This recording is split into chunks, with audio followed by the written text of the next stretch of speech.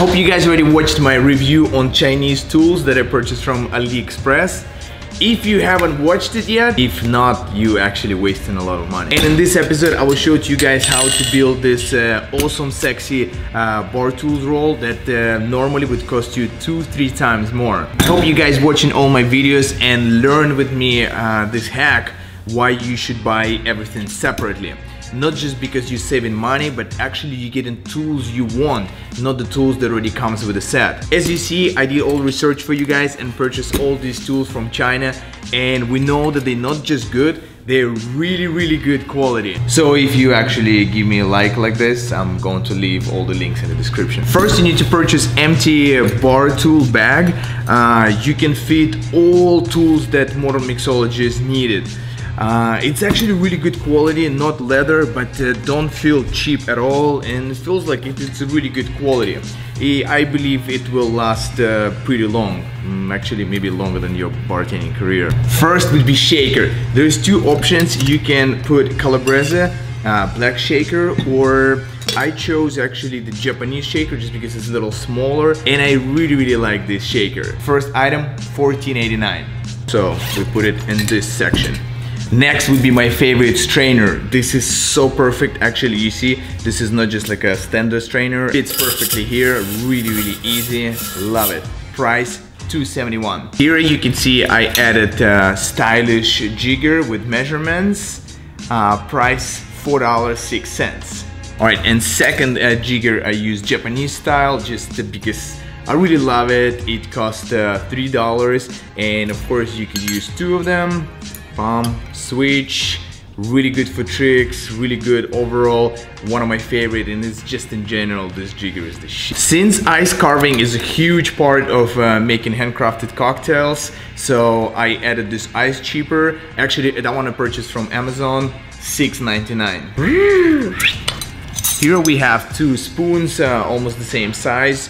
I used this one with the heavy bottom, and knockoff for Cocktail Kingdom for $9, and this one is $2. But if you prefer, you could choose only one, and if you choose only one, I definitely would go with this one. Simple muddler, definitely don't go with the wooden one. This is perfect, and it's only cost $2.06. Julep strainer, this is the one I chose, so it's pretty strong, $3.40. Really nice long tweezers, $2.62. So definitely recommend to put it into your mixology kit. Here actually I have only 2 pour spots, but it's totally personal preference. If you like to put pour spots into all your bottles, you can have many more. And here's a little hack for you. So you see in this area there's quite a lot of room, and I put Boston shaker, Japanese shaker, so it fits pretty well. And then there's still a lot of room, and you can use this room and store pour spots in it. So, and then just cover it like this. You can put at least 5-6, and it still is gonna look like this. So you just can store them here. But again, you can see that I store pour spots right here. It just looks really nice. Mixing glass, really important to have a good quality mixing glass, just because you will be using this stirring method as much as shaking. For this one, I paid $8.95.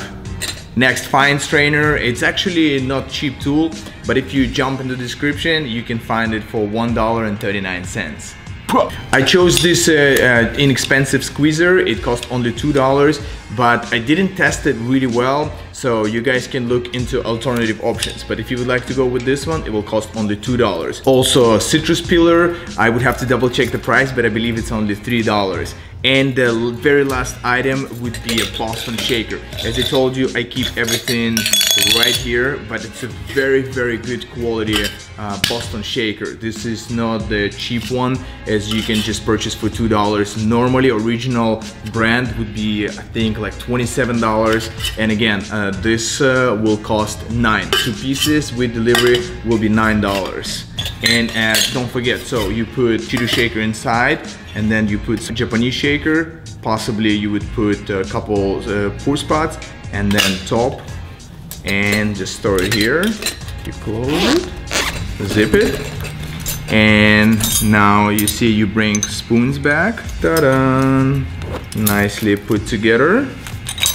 And then you first cover this part, 2, 3, 1. Okay, and there you have it. Keep in mind, guys, that this bar set is more for mixologists to make handcrafted cocktails, not just for bartender to make high volume mixed drinks.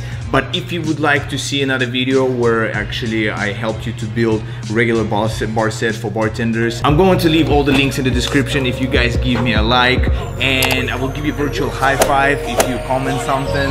So thank you so much for watching, and I'll see you next week.